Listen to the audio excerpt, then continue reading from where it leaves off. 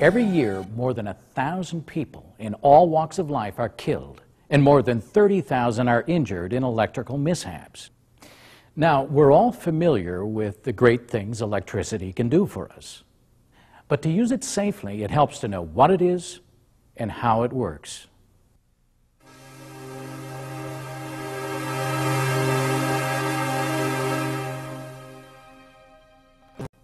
Let's start with some terms that can help protect us from electrical mishaps. Conductors are materials that let electricity flow through them easily. Most metals are good conductors. Some examples are silver, copper, gold, aluminum, mercury, and iron. Water is another good conductor because it contains dissolved salts and minerals. And guess what? Our bodies are about 70% water, making us good conductors too. On the other hand, insulators are materials that hold back the flow of the electric current. They're sometimes called non-conductors. Some good insulators are rubber, plastic, wood, glass, and ceramic. For example, the outside of this extension cord is rubber, a good insulator. On the inside is copper wire, a good conductor. The electricity flows through the copper wire and the insulator keeps it there, unless it's damaged. It's important to remember that certain conditions can cause insulators to become conductors. For example, an insulator such as this clean, dry 2x4 will become conductive if it's wet, dirty, painted, varnished, or treated with preservative. Fuses and circuit breakers are protective devices that stop the flow of electricity when it reaches a dangerously high level, as in a short circuit. Fuses have a metal filament that melts, and circuit breakers automatically disconnect the power. Circuit breakers and fuses help protect equipment and prevent fires, but they won't protect a person from getting shocked. Ground fault circuit interrupters are another type of protective device. They can be in a portable cord like this, or in outlets. Ground fault circuit interrupters, called GFCIs, detect very small changes in current and almost instantly stop the flow of electricity. One of the most common electrical terms is voltage, which is the force that moves electrons in the current. 120 volts is found in typical wall outlets and in some industrial equipment and lighting. Most electrical fatalities involve 120-volt circuits. You also might work around equipment that uses higher voltages, such as 240, 277, or 480 volts.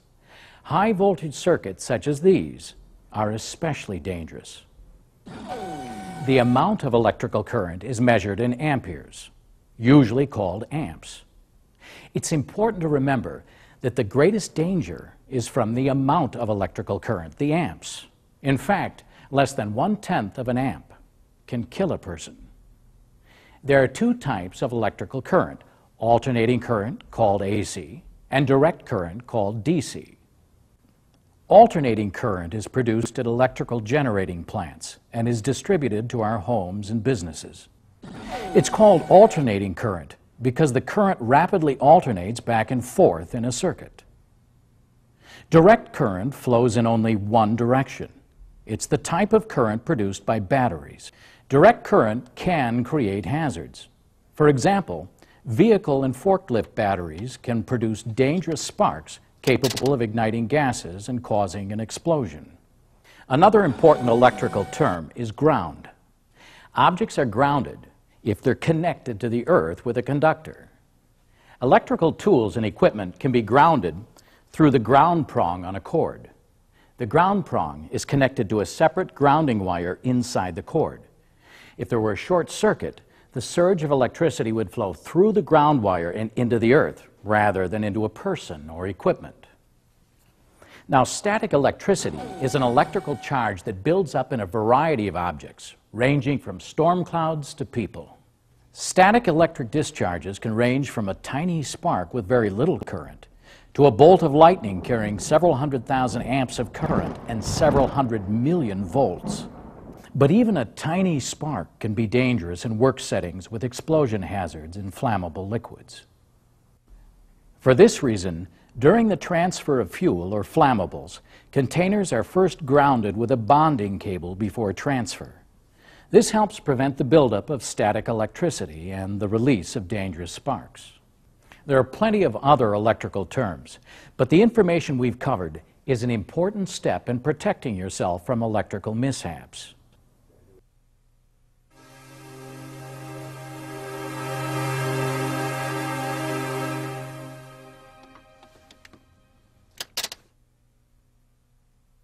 Staying alert for hazardous conditions in our surroundings is another way to protect ourselves from electrical mishaps.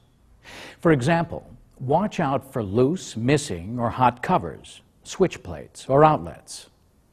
Defective or exposed wiring and overloaded circuits are other common hazards. Report these conditions to your supervisor so they can be fixed. And if you find these situations at home, have them fixed. Other hazards, such as loose, exposed, or cracked wires, may be found in walls, ceilings, and crawl spaces. These spaces are often cramped and poorly lit, which just increases your risk of injury. To help detect any hazards, it's important to use good lighting in the work area. Personal protective equipment is also essential. If you're working above you, use safety goggles to protect against falling debris. Cutting into walls can also be dangerous due to the risk of cutting electrical wires. To locate hidden wires, you can review blueprints, as-built drawings, or use a circuit tracer. If you're operating a powered lift or a crane, or if you're carrying conductive materials, remember to check above you for hazards, such as overhead power sources. If you're going to be doing any work around electrical sources, remove conductive items such as watches, jewelry, and even metal belt buckles.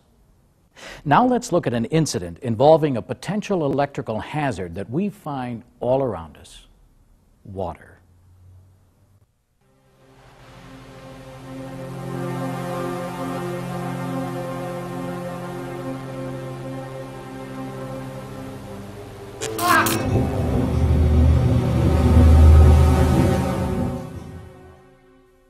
Water and electricity simply don't mix. When combined, they create a dangerous hazard we should be alert for. Make sure your hands are dry when handling electrical tools, cords, or equipment, and use the switch to turn a device off and on. Usually, fiberglass or wood ladders are best to use around electrical sources, but moisture causes them to become conductive and dangerous to use. Water on the floor can be more than an electrical hazard. It can also be a serious slip and fall hazard. And even wet gloves or wet footwear can increase your chance of being shocked. A friend of mine was working at the end of the day on a wet, damp ground, and he reached into a base to pull some wires out to work on, and as he did so, as he reached in there, he was electrocuted. And there was someone there that was trained in CPR and first aid that started on him right away, and it didn't make a difference. He didn't make it. Distractions are another hazard that can kill. Remember the scene at the beginning of the program?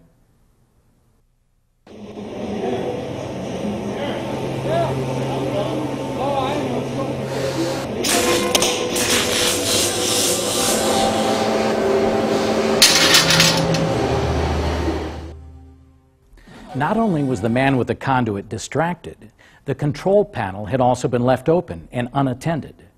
Staying focused on your work, your surroundings, and your safety is your best protection. Finally, the wrong frame of mind can cause hazardous behavior, such as taking shortcuts and being inattentive. The right way? We should keep our attention focused on our work, avoid shortcuts, and make a commitment to work safely.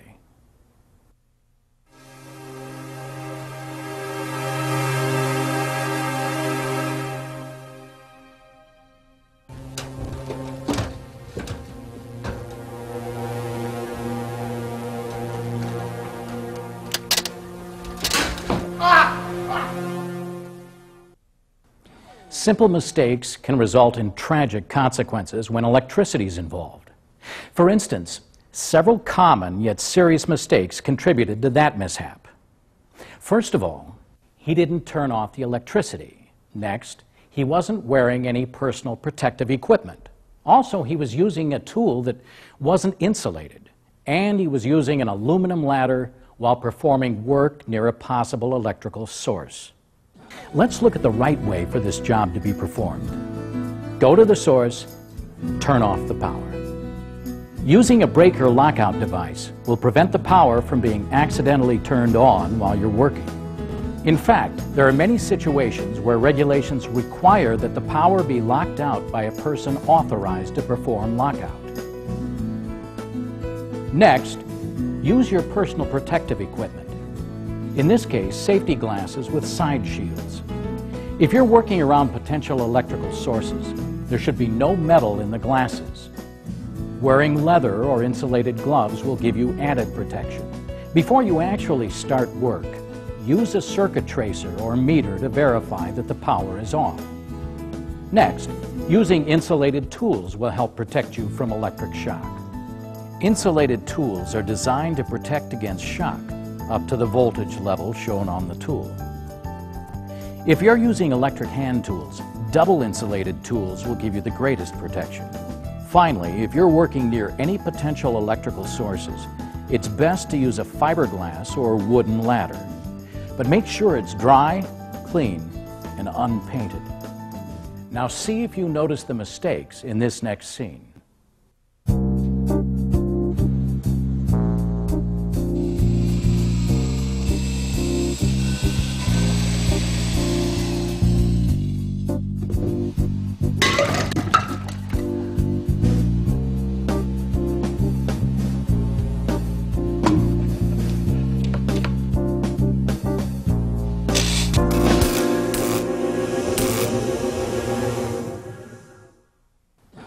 Several common mistakes contributed to this mishap. First of all, he had liquid in his work area while using an electrical tool. Whether it's water on the floor or in a cup, water and electricity have to be kept away from each other. Keep your work area dry and avoid bringing liquids into the area. Let's look at some other mistakes. Not only was the insulation on the extension cord damaged, but he was also using a cord that had the ground prong removed. Before starting work, select a high-quality extension cord that's in good condition, that's rated to handle the equipment being used, and has an intact ground prong. Select a cord that's been approved by an independent testing laboratory. Avoid using adapter plugs because they eliminate the proper ground that will protect you from shock. Using a cord with a built-in ground fault circuit interrupter will also protect you from shock. Another dangerous mistake is turning the power on and off by plugging and unplugging a cord.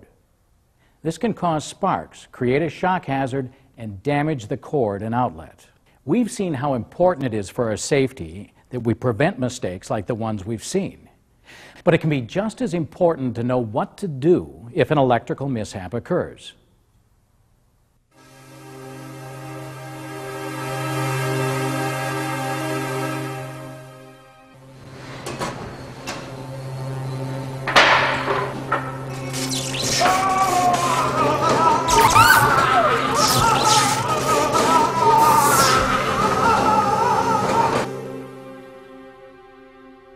Knowing what to do and what not to do if you come across an electrical mishap like this can mean the difference between life and death for the injured person and yourself.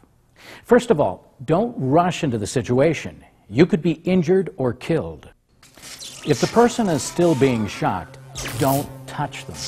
You could get shocked too.